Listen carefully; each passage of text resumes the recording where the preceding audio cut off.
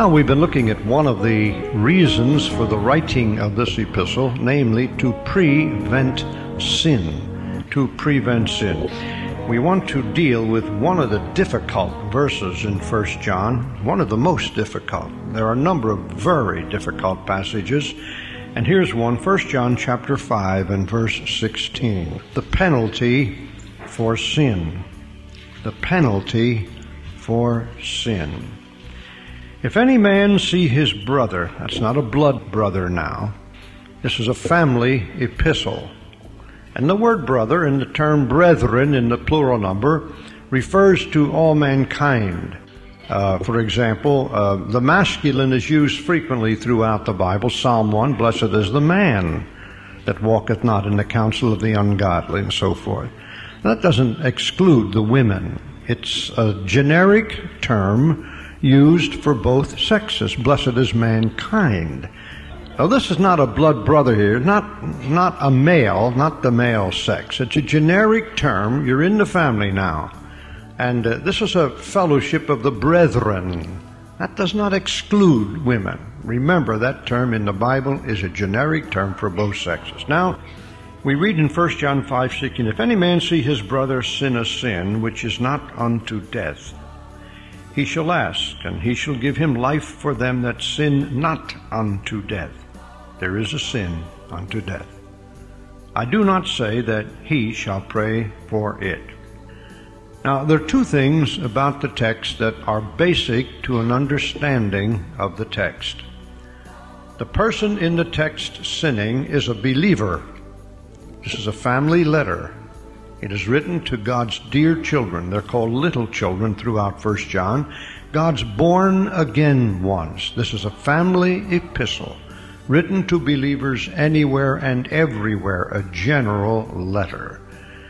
So that the sinning person in this text is a believer. The second basic thought to keep in mind is that the death in this text is the physical death of the body. The physical death of the body. I keep those two thoughts in mind. The person sinning is a believer, a born-again person. And the death referred to in the text is the death of the body. Now, before I go into a further explanation of this, or rather a biblical illustration of it, I'm going to ask you to turn to Revelation chapter 20, please. Revelation chapter 20. And when you found Revelation chapter 20, don't lose 1 John, we're going to come back there. When you found Revelation chapter 20, I'm going to read some verses, and I'm going to ask you to make note of a particular phrase that I'm going to emphasize. It appears 3 times. Verse 6. Blessed and holy is he that hath part in the first resurrection. On such the second death hath no power. But they shall be priests of God and of Christ, and shall reign with him 1,000 years. Verse 14. And death and hell were cast into the lake of fire. This is the second death. Chapter 21, verse 8.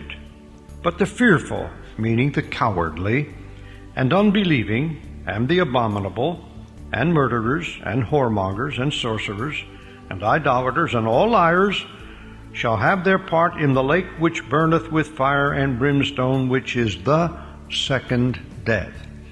Now, 3 times you find the phrase, the second death. What does this mean? The best way for me to attempt to explain it to you be to make a suggestion to you. Take your ballpoint pen, and between the words second and death, you make a caret. Don't try to draw a vegetable that you eat. A caret is a V upside down. Just put a little V upside down between the words second and death. And then that means you're going to insert something between those 2 words.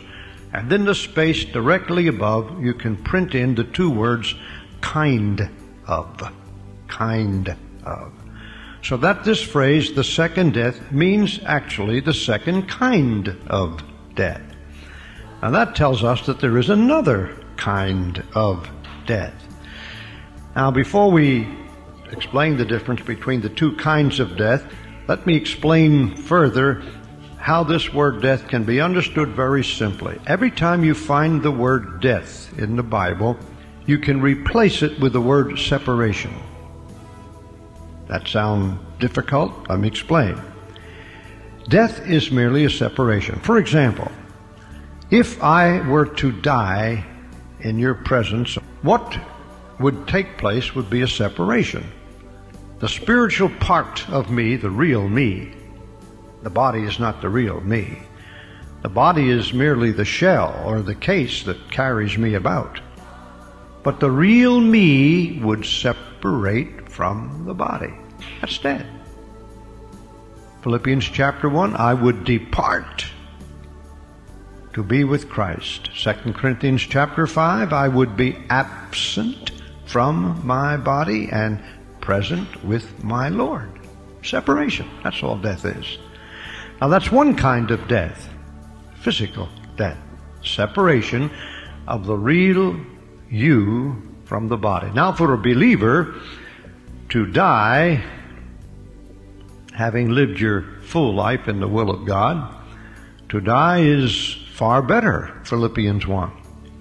To be absent from the body and present with the Lord is far, far better. So that kind of a separation is not to be feared. I do not fear that kind of death. I am cowardly, and I'm big enough coward not to want to linger a long, painful, slow, agonizing, suffering death. That I shrink from that. I have to be honest with you. I don't want that. But to die, no problem. Absent from the body, present with the Lord. Separation. That's one kind of death, physical death. Now the second kind of death, explained in Revelation chapters 20 and 21, is detailed for us. There's no question as to what it means. For example, look at verse 14 again of chapter 20. Death and hell were cast into the lake of fire. This is the second kind of death, the lake of fire, hell. Now look at verse 8 of chapter 21. The latter part of that verse telling us, who shall have their part in the lake which burneth with fire and brimstone, which is the second kind of death. Now what did I tell you the word death means? What word? Separation. The first kind of death, physical death, is the separation of the real you, the real me, from the body. And when we separate from the body as believers, we go to be with the Lord. Now the second kind of death is a separation. But it's the separation, the final separation, the banishment from the presence of God forever. That's the second kind of death, is the death of the unbeliever. To be separated from God for all eternity in the lake of fire. That's the second kind of death. Now we have to go back to our text in 1 John and we ask ourselves, what kind of death is this? Is this the first kind of death, or is this the second kind of death? Well, I can assure you, dear people, that there will not be one saved person in the lake of fire. Not one. There will never be a born-again person in hell. Not one. So that the lake of fire, the second kind of death, is not the death mentioned in 1 John chapter 5. Now, at this point, let me just pass on some text to enlarge upon the subject. There are two things in the Bible that are inseparably linked together. We can never disassociate. They are sin and death. For example, Genesis 2:17. God said to our first parents, of every tree of the garden thou mayest freely eat, but of the tree which is in the midst of the garden thou shalt not eat of it. For in the day that thou eatest thereof thou shalt surely what? Sin and death inseparably linked together. Ezekiel 18:4. The soul that sinneth, it shall die. Sin and death are inseparably linked together. Romans 5:12. Wherefore as by one man sin entered into the world, and death by sin. Sin and death inseparably linked together. Romans 6:23, for the wages of sin is sin and death, inseparably linked together. You can't disassociate them. James 1:15, then when lust hath conceived, it bringeth forth sin, and sin, when it is finished, bringeth forth death. Now that principle is true in the lives of believers and unbelievers. It's a principle. It's an unchangeable law. Sin and death are inseparably linked together. So that it is possible that God may bring death to a believer, but it cannot be the second kind of death, because there will not be one believer in hell. If one born-again person could ever be in hell, then the work of Jesus Christ on the cross was in vain, a total failure. And He didn't pay for our sins. Then the blood of Jesus Christ does not cleanse from all sin, as the Bible says it does. There'll be no children of God in hell. No way. Has it ever occurred to you that if a saved person could ever go to hell, the Holy Spirit will have to go to hell with him or her? Because the Lord Jesus promised in John 14 that when the Holy Spirit comes, He will abide with you forever. There is not a saved person, not one, who ever lost his or her salvation. Not one. Back that up with the Bible and with experience. Now don't come and say, but I know so-and-so who lost his salvation. You don't know anything of the kind. How do you know that so-and-so was ever saved? He said he was. Well, that didn't make it so. Don't point to someone else. Don't build up a straw man. You have sinned since you've been saved, and you have never lost your salvation. Whatever else Hebrews chapter 6 verses 4, 5, and 6 are teaching, they're teaching this. If, it's a hypothetical if it were possible to lose it, it would be impossible to be resaved again. Now whatever else those verses are teaching, they're teaching that much. Okay? Now the death here cannot possibly be the lake of fire. There will not be one born-again person in the lake of fire. Now, this is then the physical death of the body in 1 John 5:16. Now, how can I say this to bring it right down to earth so that you will not miss the point? This verse is teaching that there does come a time in the life of a believer who is sinning and will not stop sinning, a particular type of sin, let us say. A saved person continues in a particular type of sin. Now, it may not be something immoral, may not be adultery or murder or drunkenness. It could be lying. It could be cheating on your income tax. Lying, definitely lying. Telling a lie. You know when you wrote it down you were lying. The Bible says you're not to lie. Do not bear false witness is just as important a commandment in the Decalogue as thou shalt not commit adultery. God doesn't classify our sins. Sin is sin. It's possible for a believer to continue practicing a sin. And God says, now look, I've borne with you long enough. You're no value to me on earth. Your constant sin brings disgrace to my name. You're better off dead than alive. And God steps in and separates the soul from the body. He brings physical death. Many years ago, the late Dr. Donald Gray Barnhouse, one of the great Bible teachers on the North American continent, wrote a little book. And I refer to this book a number of times in my ministry. It has never been reprinted, and I have my copy, and I don't intend to part with it. It's entitled Men Whom God Struck Dead. And Dr. Barnhouse went through the Bible and picked out all the Bible personalities, believers, whom God struck did. And he expounded the reasons for their death. Everyone was a believer. And God stepped in and said, now look, you're not being fair, you're not being honest. I've dealt with you in this sin. You've made efforts to stop it, but you continue in it, and you're hurting my cause, and it's better for me to take you home. We're going to look at some of the Bible personalities whom God struck dead. And every believer who dies the first kind of death, the separation of the soul from the body, not the second kind of death.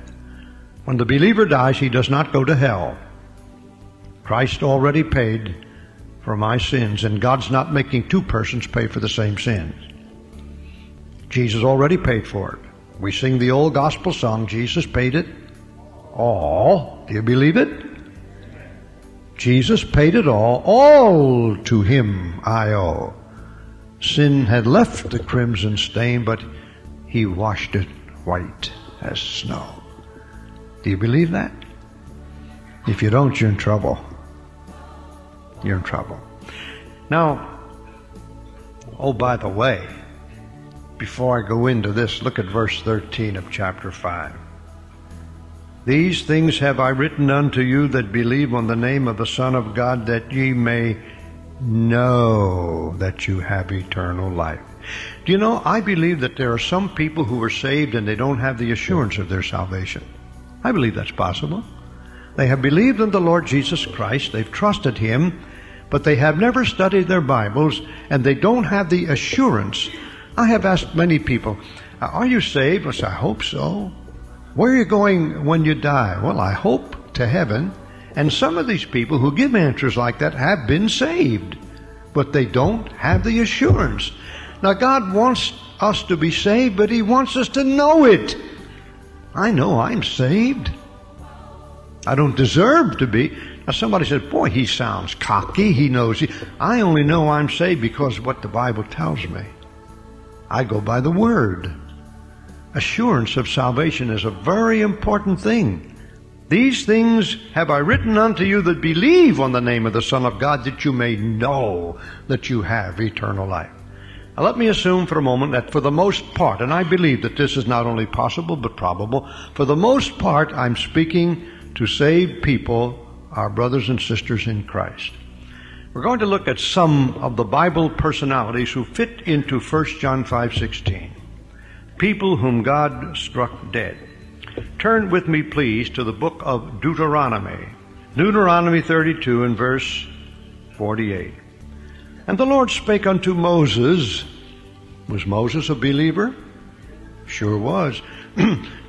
If you ever question that Moses was a believer, he appeared on the Mount of Transfiguration when our Lord was transfigured before the disciples, Peter, James, and John. Moses was there.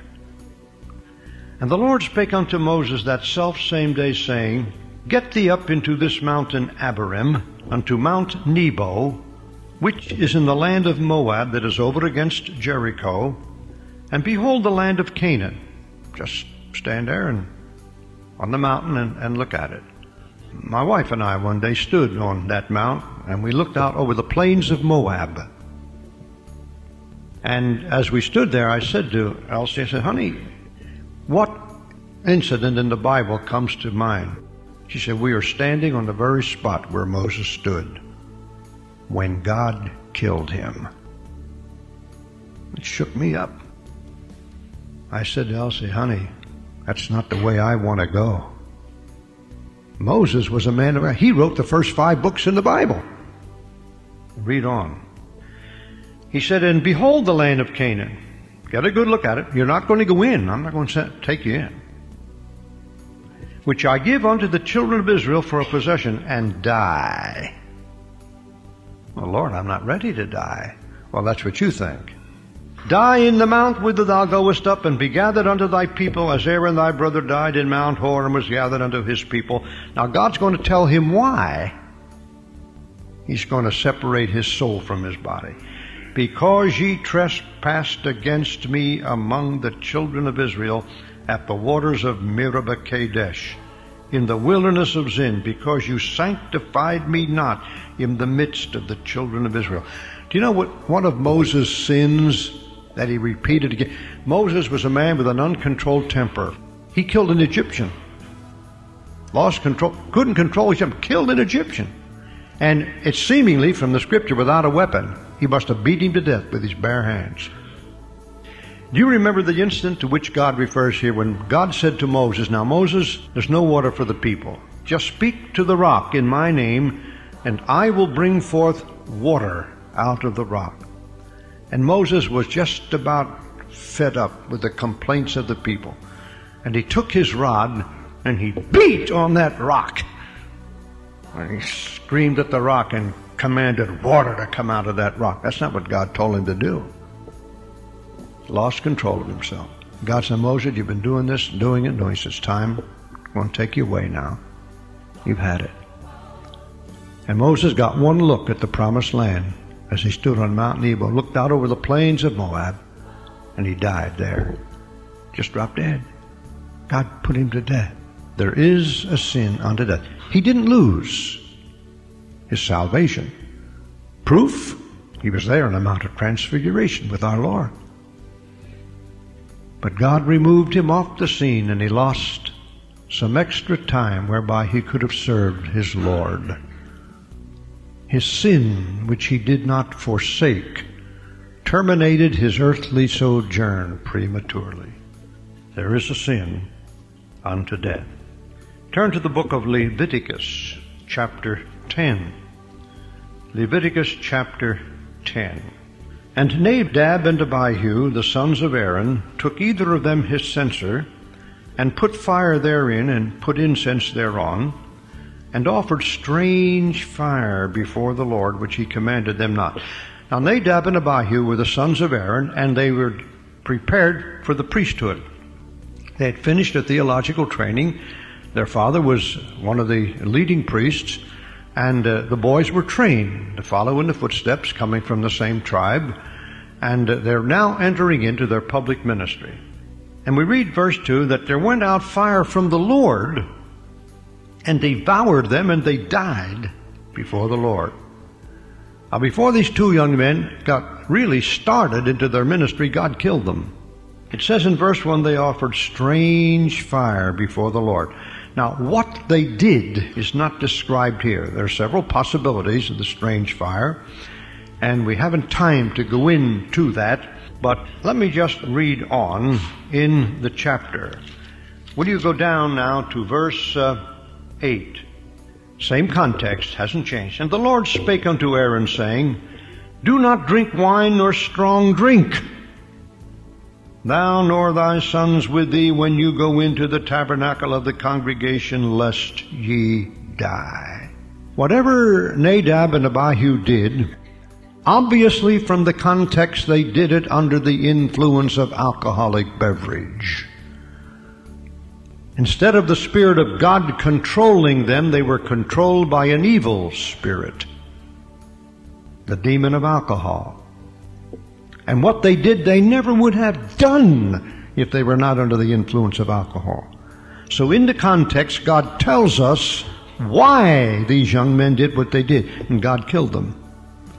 Now, they had the possibility of a life of service for the Lord, coming from a godly family, trained in the right way, all ready to embark on a life of fruitful service, and God stepped in and killed these two young men. And the context tells us why. You see, they were apparently doing some nipping and sipping on a regular basis. Now, some folks say, well, I just do what the Bible says. I just take a little wine for my stomach's sake. And now when you read the Bible, you ask yourself some questions. Number one, who said it? Number two, to whom was it said?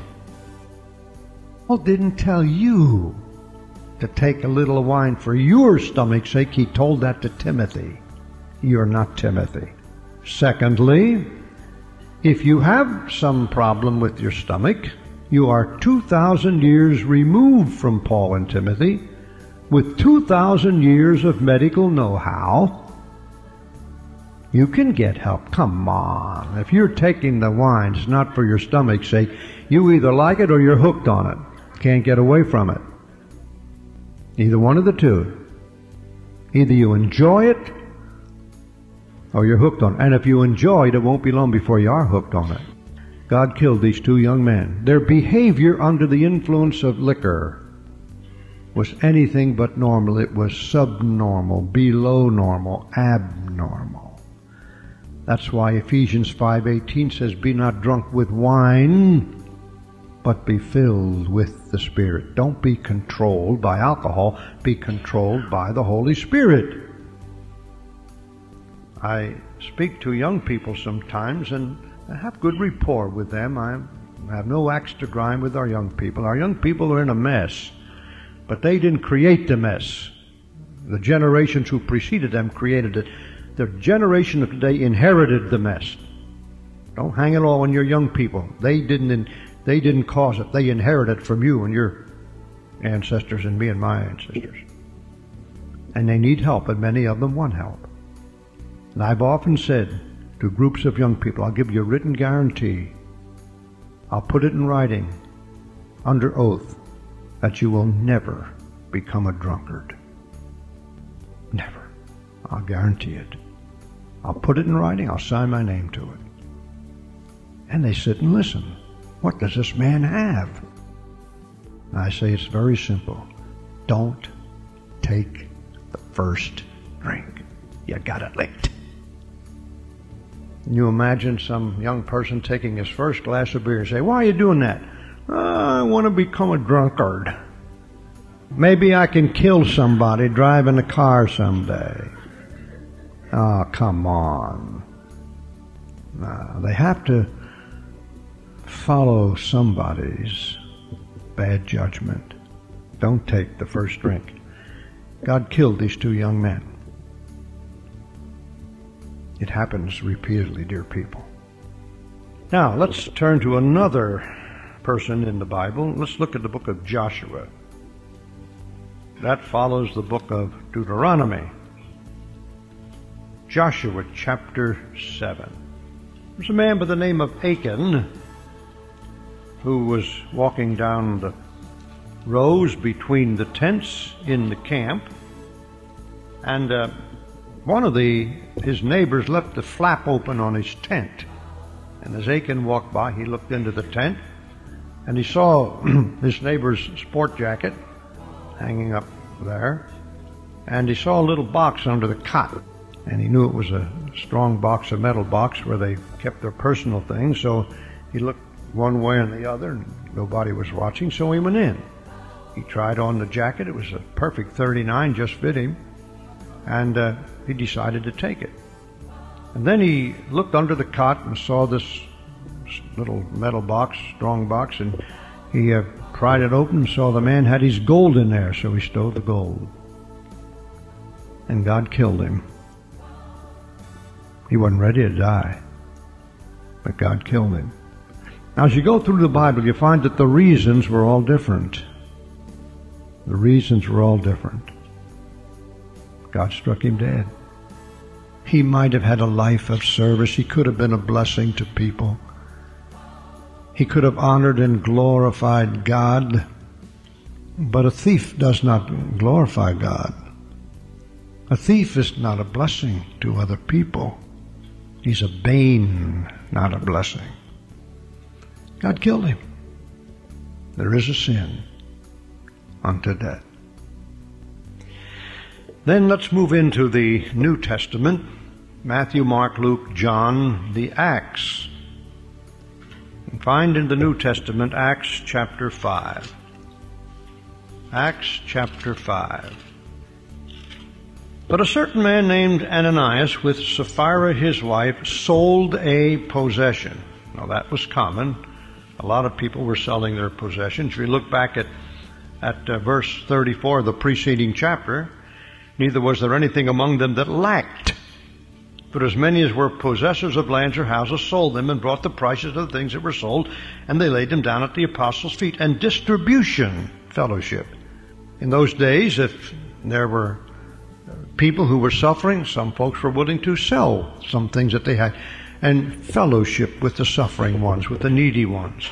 So it was common in those early days to fellowship in that way. Now, verse 5. A certain man named Ananias and Sapphira, his wife, sold a possession. As others are doing, we'll do it also. But he kept back part of the price, his wife also being privy to it, and brought a certain part and laid it at the apostles' feet.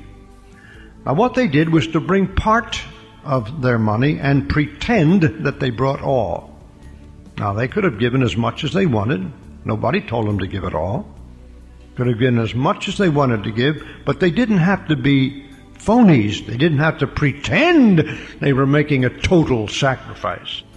And Peter said, Ananias, why hath Satan filled thine heart to lie to the Holy Ghost, and to keep back part of the price of the land? Now we know that he lied because it says so. Peter said, while it remained, was it not thine own? And after it was sold, was it not in thine own power? Why hast thou conceived this thing in thine heart? Thou hast not lied unto men, but unto God. Ananias, when you do a thing like this, you're not sinning against man. All sin is against God. And Ananias, hearing these words, fell down and gave up the ghost. He just dropped dead. And great fear came on all them that heard these things. They dealt with sin in those days. And the young men arose and wound him up. Now, in those days, when a person died, they wrapped the body in cloth. And they carried him out and buried him. And it was about the space of 3 hours when his wife, not knowing that her husband dropped dead, came in, and Peter answered unto her. He said, tell me, did you sell the land for so much? And she said, yeah. And Peter said to her, how is it that you have agreed together, you and your husband, to tempt the Spirit of the Lord? Behold, the feet of them which have buried thy husband are at the door, and shall carry thee out. And bingo, she fell down, dropped dead. God a cruel God? No. God is a righteous God. God makes no mistakes. The judgments of God are always right. There is a sin unto death. The physical death of the body. 1 John 5:16 is talking about sinning saints who continue to sin. Now what should a believer do with his or her sins? Now look at verse 9 of chapter 1. 1 John 1:9. If we confess our sins, He, God, is faithful and just. God is right. He is faithful and just to forgive us our sins and to cleanse us from all unrighteousness. What if I don't confess and forsake my sin? There is a sin unto death. Now, let us accept a solemn warning. Don't play God. Don't play God. Good and godly people have died young. Not everyone who dies young is being judged by God. And we are not qualified to take God's place and pass judgment as to the why. What we need to do, dear people, is to keep our confessions up to date. Make sure that God doesn't step in and say, you had it. You've been living in that sin, going to church, you've been a phony, you've had opportunity after opportunity, and you wouldn't confess and forsake the sin. As far as I'm concerned, you're better off dead than alive, and God just takes them home. Lost their reward, lost their opportunity to serve the living God.